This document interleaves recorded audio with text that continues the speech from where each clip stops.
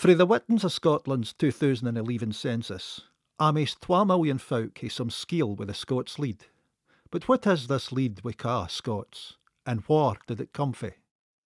Scots has a wheen different names.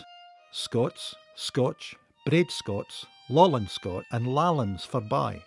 In the United Kingdom, folk speaks it mostly in the mid-country and in the northeast of Scotland, but also in Orkney and Shetland and in Galloway, Borders, Caithness and other airts. Scots is also spoken in parts of Ulster. The earliest leads we hae kennings o in the UK hae their foons in the Celtic family. We ken on to Wittens of twa kinds, Gaelic, the antecessor of Erse, Scottish Gaelic and Manx, and Brittonic, with an offspring that tacks in Welsh, Cornish and the nae longer extant Cumbric. When the Romans first came to the Isle of Britain, they met with a puckle of tribes wha spak diverse kinds of Brittonic. Northward of Hadrian's Wall bade the Pects, whose lead was most likely a form of Brittonic. We ken that our muckle anent the Pectish lead, and what is kent comes mostly frae place names scattered around the Norland and eastmost parts of Scotland, as in place name it starts with Pitt. After the Romans had gone their ways, a different Celtic clan, this time with its roots in Ireland, made ingangings into the lands of the Pects. The reivers of this clan, cried Scotai by the Romans, made hame in the western airts of Scotland, then part of the kingdom of Dalriada.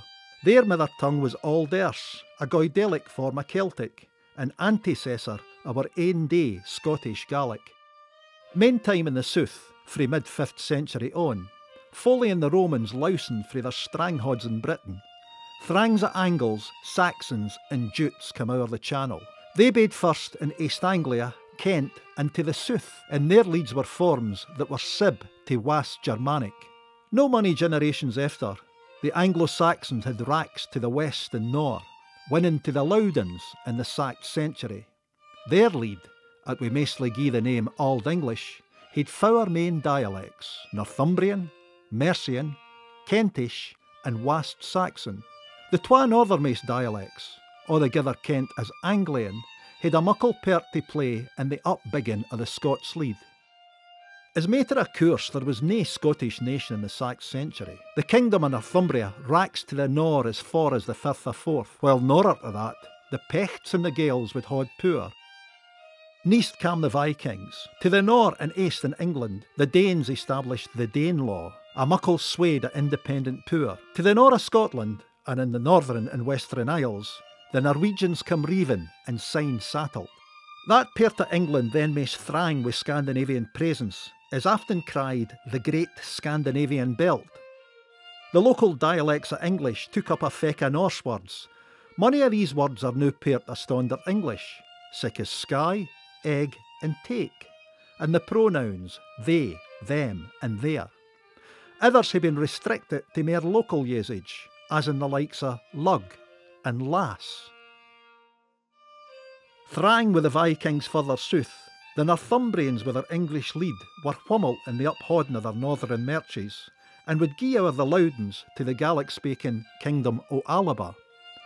And though Gaelic was by then the heedmaist lead out through the feck of Scotland, Anglian dialects would haud ticht out through most of the lowlands. After 1066, England came under the maestry of the Normans, and French was now the lead of the governing classes. The Normans didn't whummel the poor's estate in Scotland. However, the Scottish royal court would ken Norman micht. King David first married Matilda, grandniece to William the Conqueror, and Scottish lands and lairships were gied to the Anglo-Norman high Hegians. The Scottish Normans, wad cam mostly for the north of England and East Midlands, brought with them a muckle number of folk, mony of wham were English speakers, wha hailed frae the old Danelaw parts, what meant their English had a routh of Scandinavian words. This would hae a wechty part to play in the making of the Scots lead.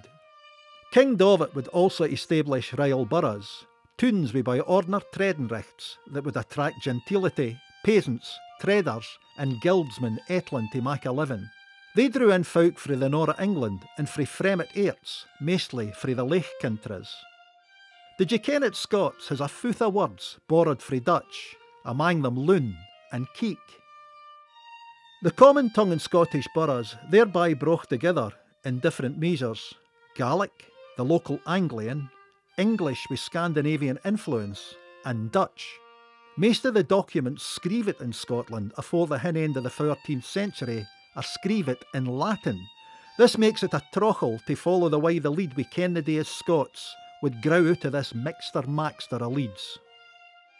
What can be concluded, however, is that the heedmaist threed in the mack-up of Scots is Old English, whether for the local Anglian dialect of the Loudons or Scandinavian-influenced English of the Danelaw. The feck of the ordinary, courtly and legal words used in early Scots, by contrast, came frae French and Latin. North of the Forth, Gaelic as the spoken lead was gae mair to the fore.